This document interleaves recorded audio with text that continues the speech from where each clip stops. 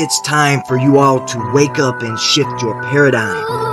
This world is the kingdom of darkness, and we are living in its last days.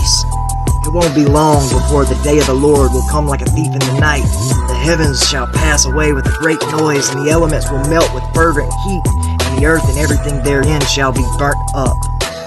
The Luciferian elite have been setting up the New World Order, and now they've established a globalist beast system for the rise of that wicked one and revealing of the man of sin, who comes after the workings of Satan. Don't take my word for it. Read the Bible, and you'll know that perilous times shall come in the last days. And we are in the last days.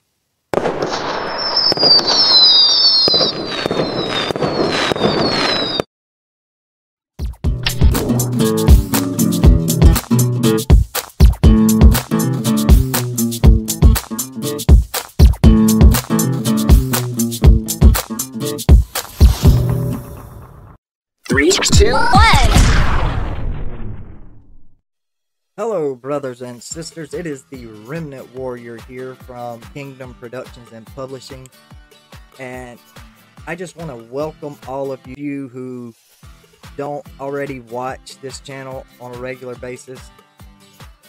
I want to let you know that we upload new content several times a week, but at least every week. So you don't want to miss out when we upload something new. Thank you all in advance for your subscription. I love each and every one of you. Until next time, God bless you all.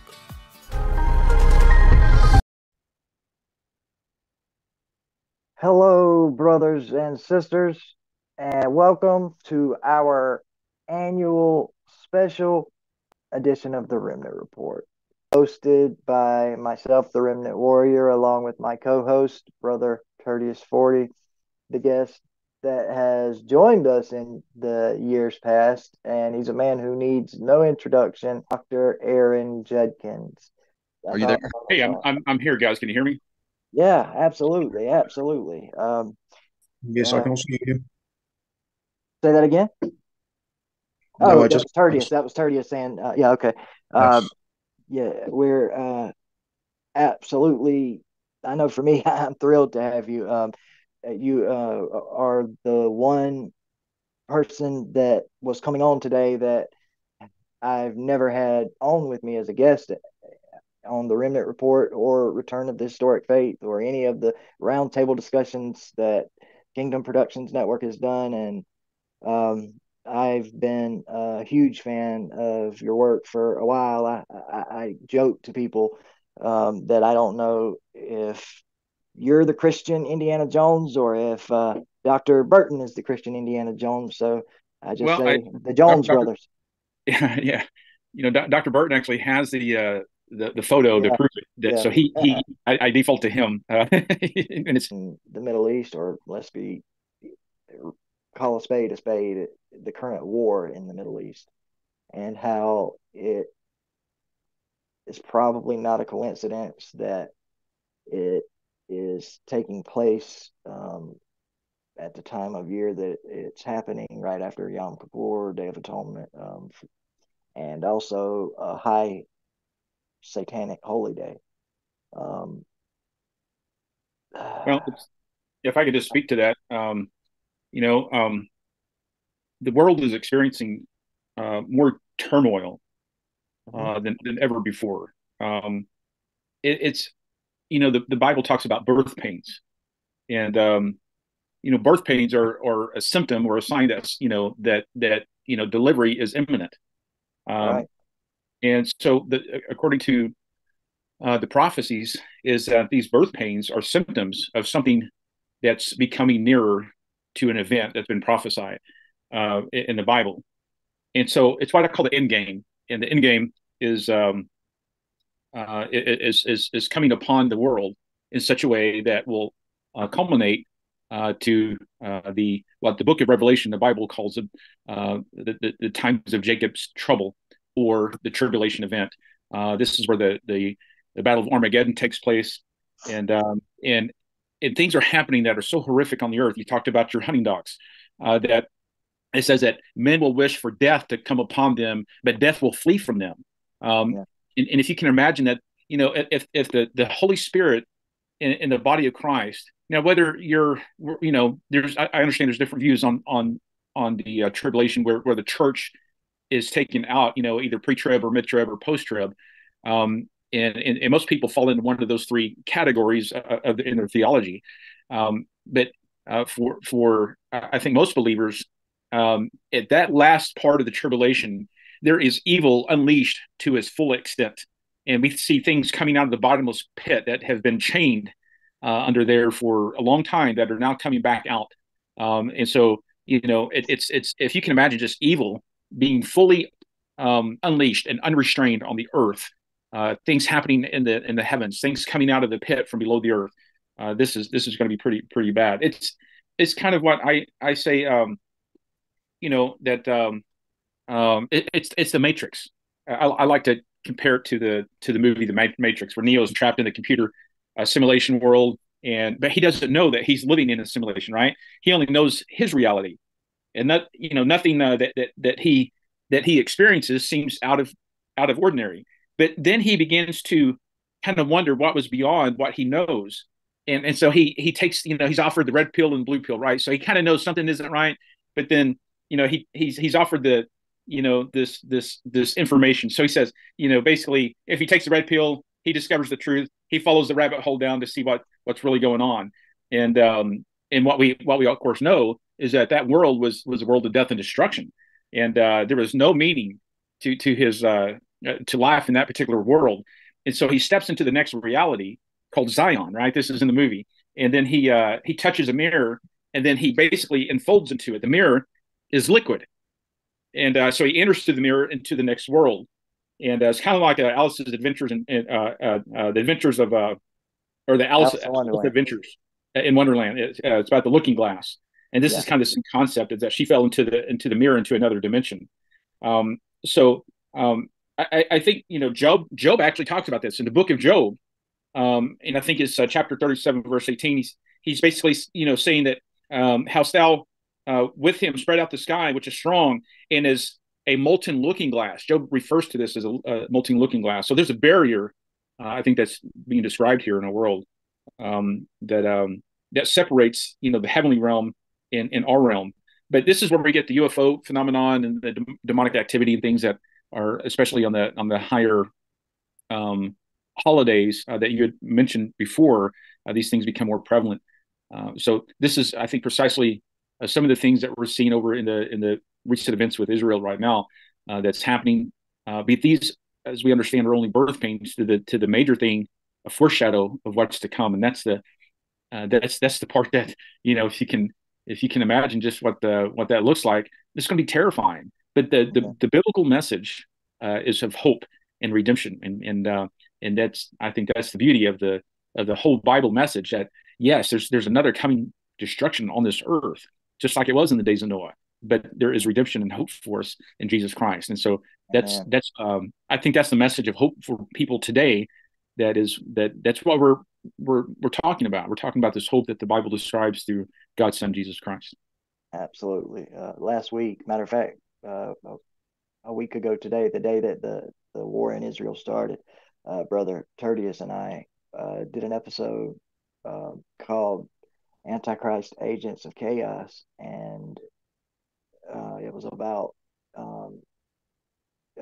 we touched on everything you just mentioned and more, but I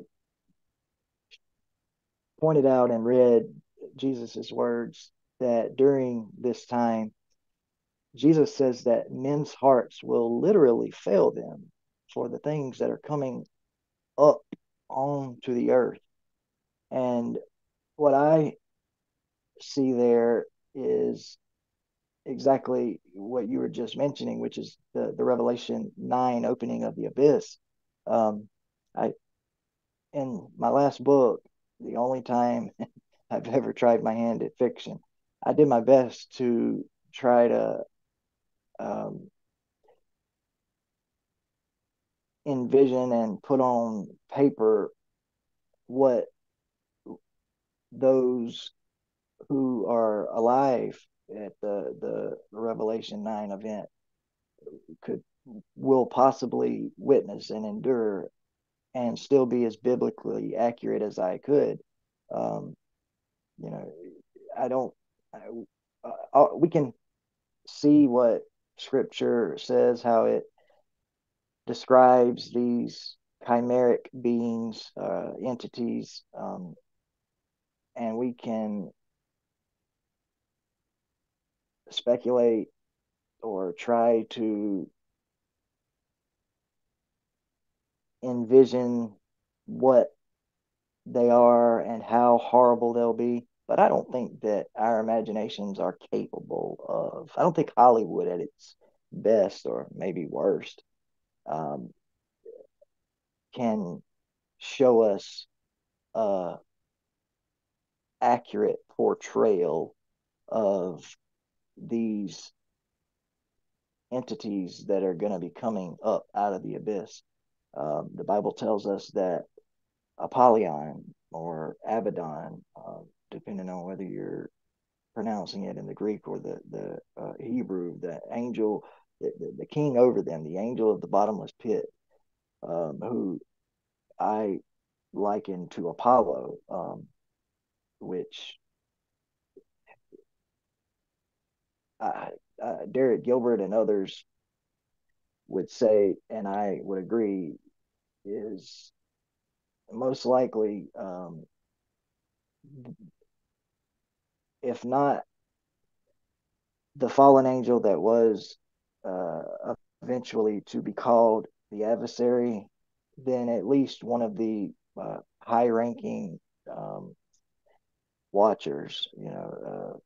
We talked earlier in the episode about Azazel talking about how this event or this war in Israel happened right after Day of Atonement, which brought up the Azazel goat and eventually the Watcher Azazel. And Yeah, you're talking about the Book of Revelation as we're describing these events that's yet future for us.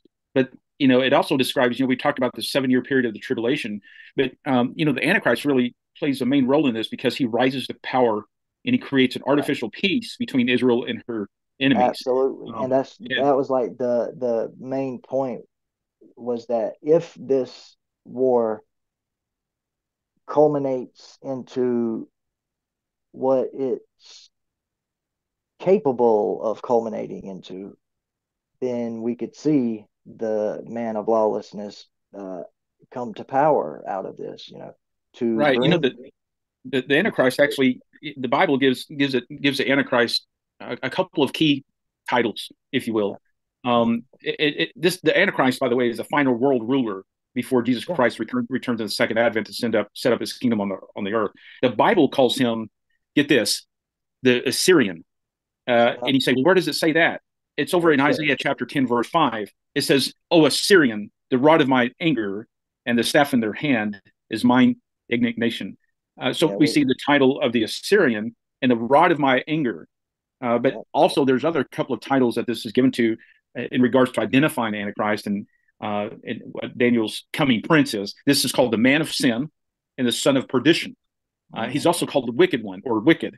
But these particular titles are specifically referring to the Antichrist, because the Antichrist, he just won't be another normal world leader. He will be somebody that is he may start off that way, but and I'm not saying that he necessarily will, but he may start off as a man. But the Bible's very clear that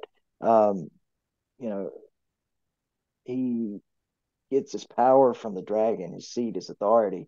Satan is going to enter into him, whether it's from the beginning or if it's something that happens, at the deadly head wound. It's funny that you're bringing this up, because we brought up the Assyrian last weekend. Oh, really?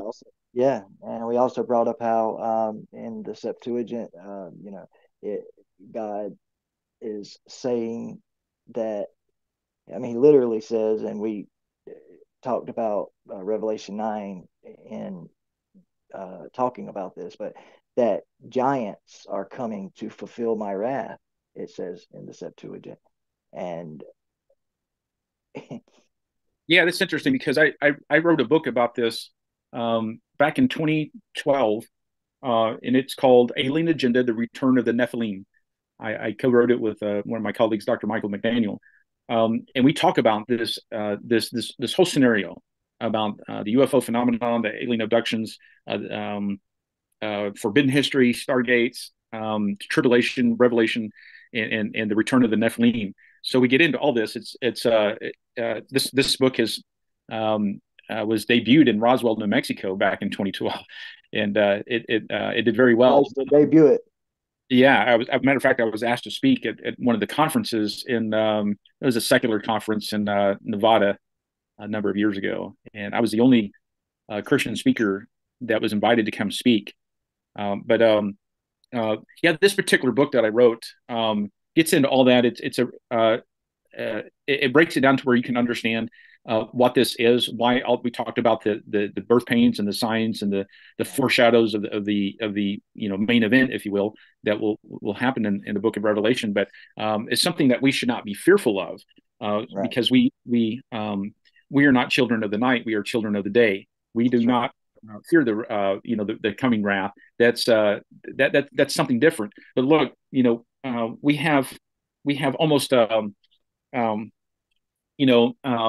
every sign that's been given that's come forth in Bible prophecy has been 100% correct. And so if the prophecies are talking about these events that are coming forth with these giants and the battle of Armageddon, these armies that are coming, just imagine, I referenced the Matrix movie earlier, but if you can imagine this great battle as if in the Lord of the Rings, the great battles of the armies of the Lord himself, fighting against the satanic armies of darkness. It's quite amazing how it reads out. But we see that there's something happening here with that, and we talk about the Assyrian. There was a book written by David Bush, and it's titled "The Assyrian," and it really gives you an education on how the nations line up in the last days. I just thought of that. I read that book a long time ago, but it's by David Bush, The Assyrian, and he makes a case for the Antichrist, and identified as the Assyrian and the king of the north, who brings that false peace and security to Israel. Look, once he confirms that covenant in the 10 nations, those 10 nations are the major players that are in that conflict. And so we see these nations spelled out in Genesis 15. We see the 10 nations spelled out, but then we see them come up again later, these 10 nations. But people say, well, who are the 10 nations? And these 10 nations are actually the 10 nations that surround Israel right now. So remember that the statue of Nebuchadnezzar, and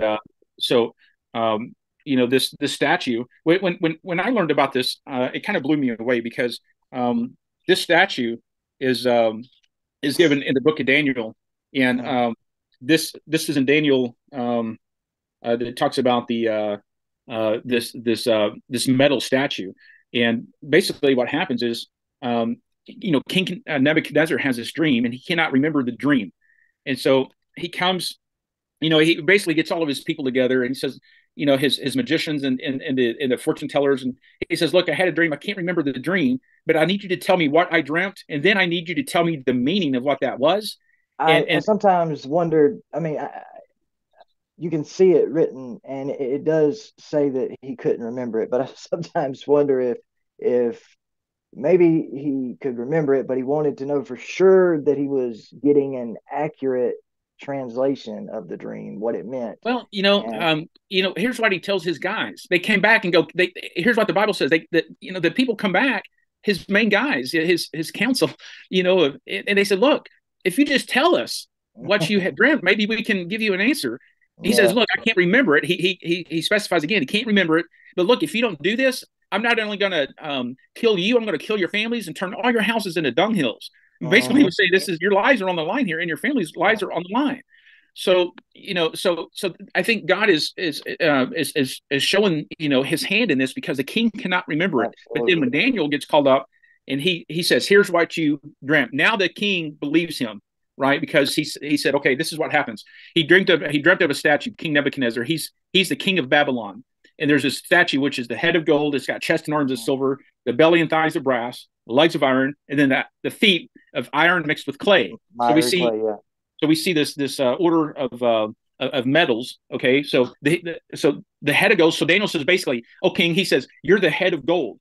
You're the king of Babylon, and King Nebuchadnezzar. They ruled for 70 years. That was the first kingdom. It was the greatest kingdom. So these are in order of the greatest to the least. So King Nebuchadnezzar of Babylon's the head of gold. The chest and the arms of silver are the next Gentile empires to come and rule after King Nebuchadnezzar of Babylon, and that is the Medo-Persian Empire. Yeah. The Medo-Persian Empire represents the chest and the arms of silver. That's the next world empire to come.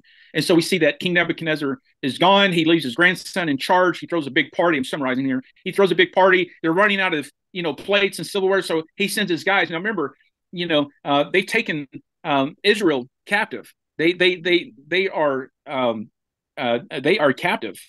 Daniel and all the Hebrews, they're captive in Babylon. Okay, and so he sends his guys. He goes, "Hey, go get the temple implements that we got out of Jerusalem. Bring them up, and we'll use them at the party."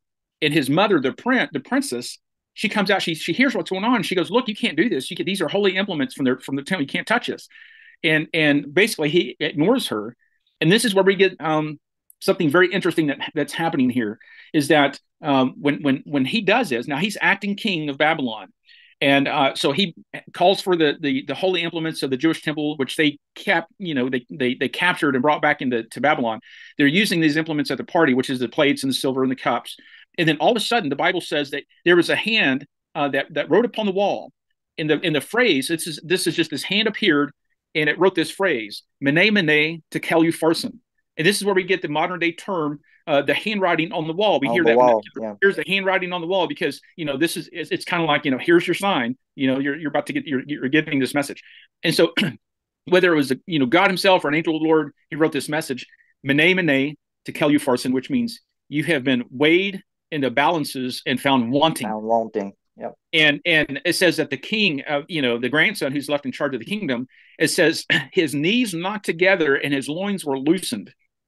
Why? Because now he's afraid, he's fearful. And what he did not realize was, while they were throwing the big party, the Medes and the Persians, who teamed up together, diverted the Euphrates River to drop the river of the water level down, so they could simply walk under the moat of the city, walk under the moat, and probably water that was probably waist high or knee high.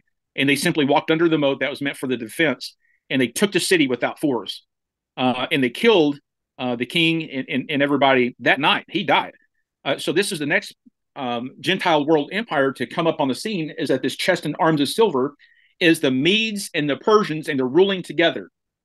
Okay, they ruled for like 49 years. This is part of the statue. What's next on that statue is the belly and the thighs of brass. This represents another kingdom that's to come. It's called the Grecian Empire. And the Grecian Empire was although Nebuchadnezzar of the Babylon was the greatest, and the Medes and the Persians were next. Look, the Grecian Empire was formidable. This was unlike Nebuchadnezzar, unlike Darius with the Persians. Alexander, although he's specifically named in Scripture, he's mentioned by another title in Scripture, and that's the rough goat. And so this goes back to Daniel 8, verse 20 and verse 21, where it specifically calls the kingdom of Greece the rough goat. This is Alexander the Great. And so we see Alexander the Great coming in. He is the belly and the thighs of brass, and he rules for 434 years. Not Alexander the Great does it, but the Grecian Empire is in power for 434 years. And so we see that this is one of the longest standing Gentile empires that basically is when Alexander was alive, conquered the entire known world. There's some great history on that. Of course, Alexander, his dad was Philip of Macedonia, King Philip of Macedonia. They were not Christians, but what Alexander inadvertently did was spread the Koine Greek language throughout the known world, which was in our modern day language would be similar to our English. that's spoken pretty much worldwide. It's known worldwide. Same with Koine Greek, and so the Koine Greek actually helped spread the scriptures when the scriptures were being copied and rewritten and then put into books where people can take these scrolls and they would send multiple copies of these scrolls out. But then in the New Testament, they begin to rewrite these scrolls from Aramaic over into Greek. And it was because of the Koine Greek language that Alexander inadvertently helped spread the message of the Bible throughout the known world, because everyone knew that language. But the next thing that we see on that statue is the legs of iron. Now, this is pretty interesting because now we're into a metal that's of iron. It's basically kind of unforgiving. It's solid. And some people say this is Rome. The Bible doesn't specifically mention the Roman Empire, although in history we know that the Roman Empire came next. Most people refer to that as the Greco-Roman Empire. Why? Because they just kind of picked up where Greece left off. Alexander dies. He doesn't have an heir, but he has four generals, and the four generals basically fight for power. And two of them get knocked out. It comes down to two, Ptolemy and Seleucus. And so Ptolemy takes the kingdom, the southern empire, which includes Egypt. We get the Ptolemy rules, and the Seleucus takes the northern parts of the empire. And so most scholars think that this is not just the Roman Empire, but the Greco-Roman Empire, representing both legs, which basically split into two legs under the kingdom of Ptolemy and Seleucus. And so we see that this empire is of course, we know this empire to be in power when Jesus Christ is born in Nazareth. The Roman Empire is already in power. But look, the next thing on that statue is the feet of iron mixed with clay. And let me just tell you where we're at with this. That feet with iron mixed with clay. This is an obvious metal that's intermixed with clay that does not mix. It is you cannot mix these two substances together. This is why it's interesting, because it shows us two foreign materials that are contrary to each other. One of iron, one of clay. These do not mix, but they're 10. There's 10 toes to the statue. We are not at the 10 toes yet. The 10 toes haven't happened yet. And so when you see that this outline of the entire Gentile world empires that have ruled and will ever rule is on this statue. And look, I know people say, well, look where we're at on this thing. It's a really fascinating study. But look, there's these 10 toes that are yet to come into power. And when they do, this is going to usher in this whole thing with the Antichrist in the book of Revelation, because now we get the 10 toes, and now we know who those 10 toes are. Those are the 10 kings that are ruling the 10 nations. And where are they at? Where are those 10 kings of the 10 nations at? These are the 10 nations that are surrounding Israel today. That's why the Bible has titled the Antichrist the Assyrian. So when we start putting this together, we realize there's something happening here with the Assyrian that comes into power as the Antichrist, and then these 10 nations that rise up with him. But then two of them immediately turn on him. They come into some kind of peace treaty with Israel, but then two of them turn on the Antichrist, and he puts them down very quickly. This is what the book of Revelation talks about. So we see that these 10 nations are the 10 nations that surround Israel now, and they've been named even back in the book of Genesis. The names throughout history have changed a little bit, but it's the same nations that are surrounding Israel now. And if you just look on a map, you'll see these 10 nations that surround Israel. These are the nations that are really going to be invoked into the last days against Israel. So what we're seeing now with what's going on with Israel is just but a symptom, a birth pain of what's to come. Yeah, the final world ruler is anti-Christ in that he's against Christ, but also opposite. But I think that a very good argument can be made that this, even though he will be the leader of the world, that he will be someone who is accepted as the Jewish Messiah.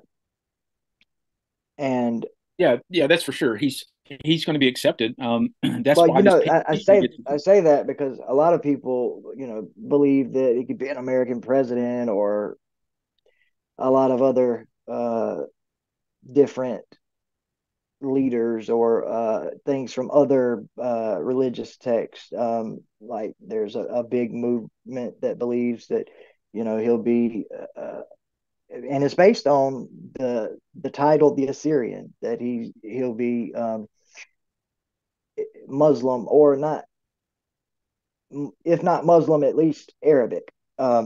And whether he will or won't be, I think that with the things that are going on in Israel now, the fact that along with the fact that even though the Bible says that the 10 kings have received no kingdom as of yet, but will receive power 1 hour with the beast, I think you're correct in that they are the nations that we see surrounding the modern day state of Israel.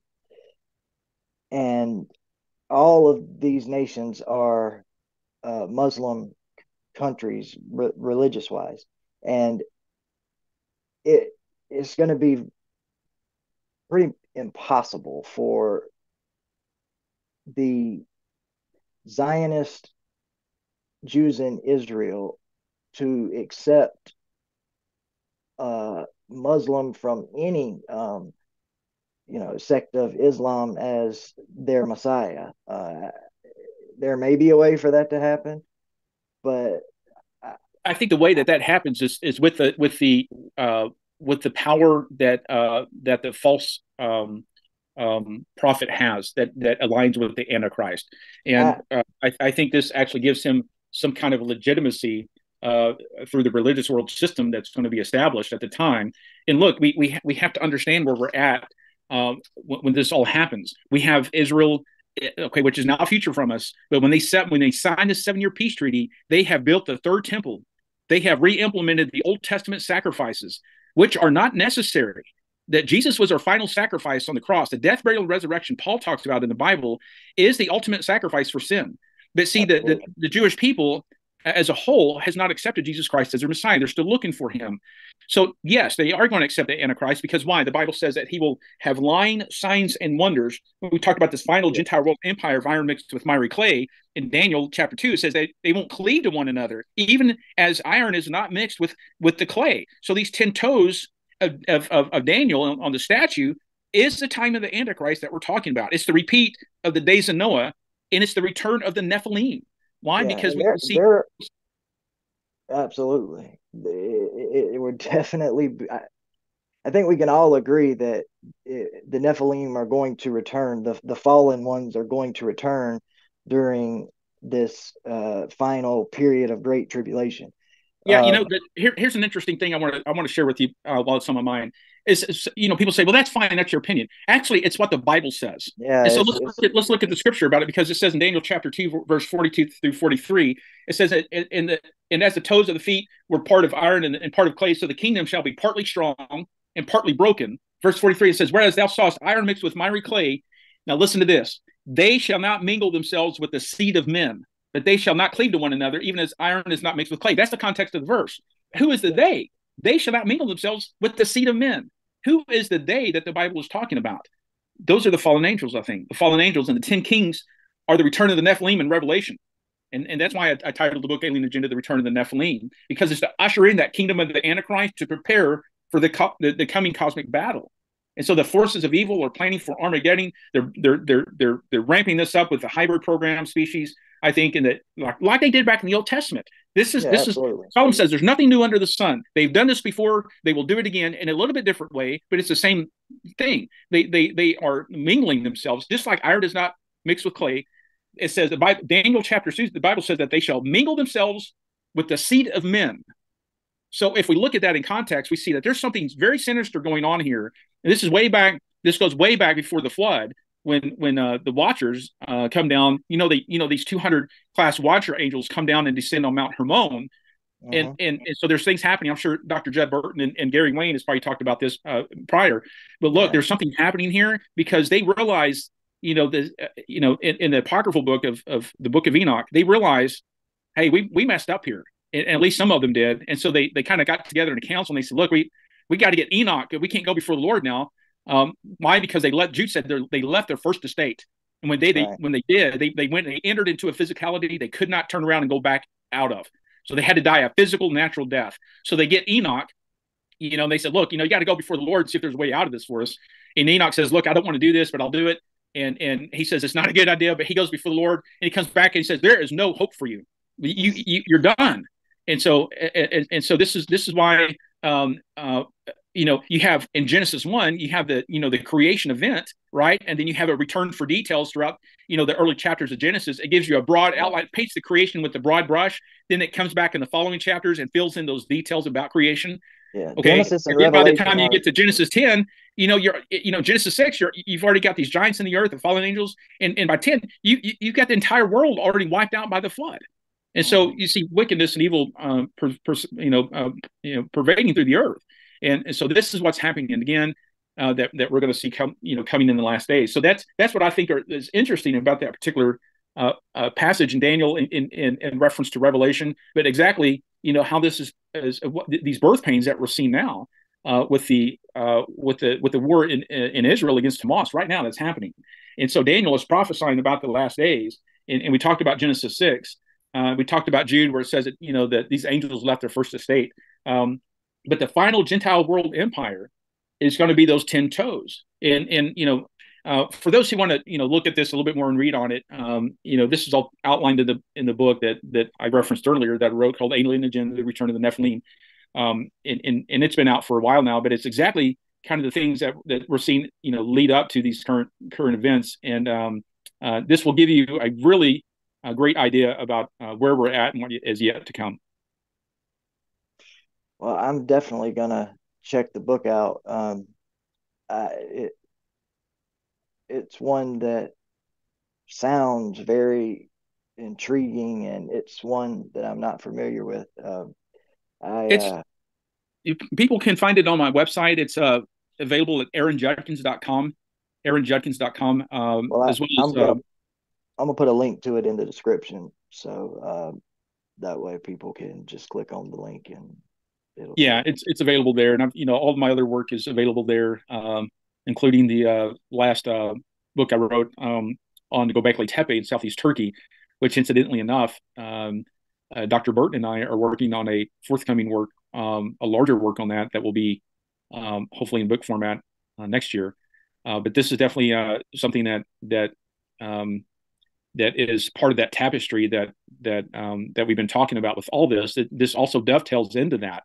And so we see that what Solomon has said is indeed there's nothing new under the sun. And in the very, very earliest days, which what archaeologists call the Neolithic period, I think it's right after the Tower of Babel, is we see the scattering event, but these people are in these enclosures at Göbekli Tepe, and they're doing something in there, these enclosures that are performing libation offerings and ceremonial sacred space. And so we see that, just not too long after Noah, these generations of people have already broken away and they're worshiping. No, it doesn't. And they're worshiping, I think, two particular entities at Göbekli Tepe. I talk about what those entities are. I think I found them on the stones. If you're familiar with Göbekli Tepe, this is the very earliest forms of deity worship.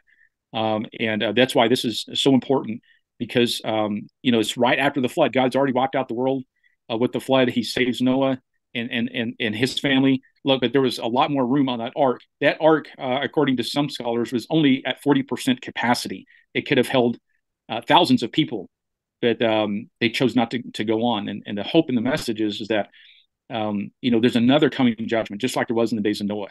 And Noah preached for a long time, 150 years.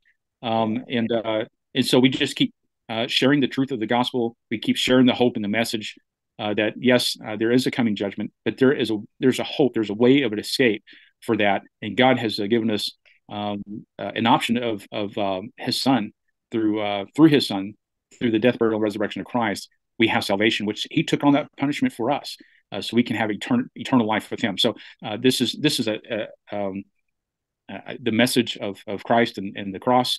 It's very simple, and it's diametrically opposed to what we're seeing with the attacks in Israel and the forced ideology upon the world, not just Israel, but upon the world, that we will take every Jew and every Christian and kill them if they don't convert to this form of Islam.